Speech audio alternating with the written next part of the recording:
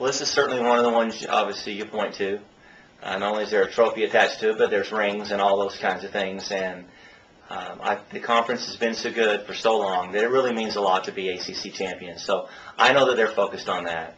If those three guys play well, and then you add with what Cameron has done historically up there in the past and the year that he's had, then come Sunday, I would think we could be in the last pairing with a chance to win the tournament. So as you look at the year and what's gone on and who's played and who hasn't played, I think we've gotten better as the year has gone on. You mentioned the other day that this is a course where if you putt well, you could win. A lot of teams could win on this golf course if you putt well.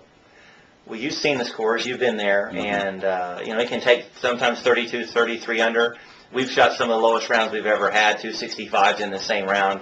Mike had a 65 and Taylor had a 65 in the same round. So you have to be prepared if the weather's good to shoot low. And that's where all the putts come in. So, and they're not putts for par, up and downs. They're putts for birdies. So you've got to get the speed right, and you just hope you have a good putting week. And if we do, then we'll be right in it.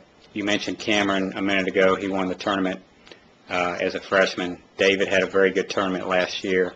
You've got some guys going up there that have had some success on this golf course. Does that give you an advantage?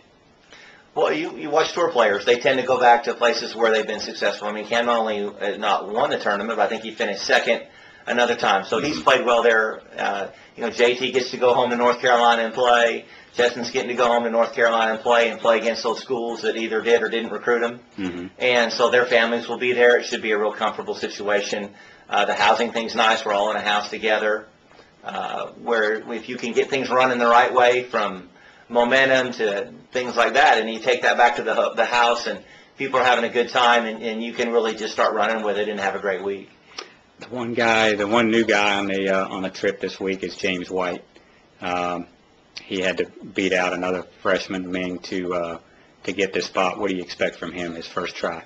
Well, those two kids have, they've played a lot this year, and it's unfortunate the way it worked out. One of them is sitting home. Either one of them could have gone, and we could have probably picked either one of them, but they've pushed the other guys. I think that's why the other guys ahead of them have gotten better, because if they played the same way at home they had a year ago, then they wouldn't be going, and be both of them.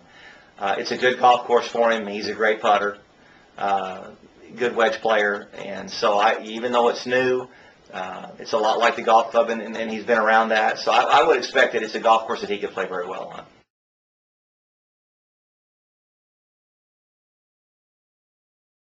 It's the 18th hole. It's the first hole. Par 5s on both ends of the day. And so it's one of those things, if all of a sudden you have 4 or 5 guys roll through one and you're 4 under, it kind of really sets the day there, because that's kind of what anybody that's in contention is probably going to play the first hole 3 to 4 under par. Right. Counters. And so that kind of gets you going, and then you play around all day. And, as you say, depending on the kind of day you've had, you can put the hammer down. If you're 8, 10, 12, or 13 under, and throw that to 17 on the last hole. Or if you've kind of struggled all day and you kind of get through 16 and 17 and you're even or 2 or 3 under, and then you can throw it to 7. I mean, it really changes the day. And there's eagles out there, there's birdies. And so you really have to keep playing the golf course all the way around, because as you've noted, that the end of the day has changed a lot of things there. Whether all of a sudden you make an eagle and 3 birdies and you jump up there 5 under at the end, it's a significant hole. But like the first one is, you've got to get the first and the 18th if you're going to have a good team score.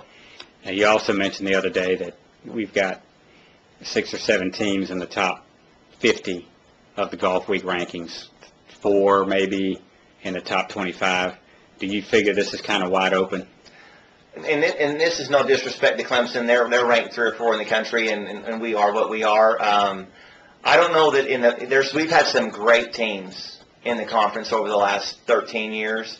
I don't know that their first win was at our tournament. So I don't know that they're good or we're good, but I don't know that there's just some really dominant teams. That's why I think one of 6 or 7 could win the tournament, and it really wouldn't surprise me. I think we have a lot of good teams. I don't know that the years demonstrated that we have any 1, 2, or 3 really great teams. That's why I think it's wide open.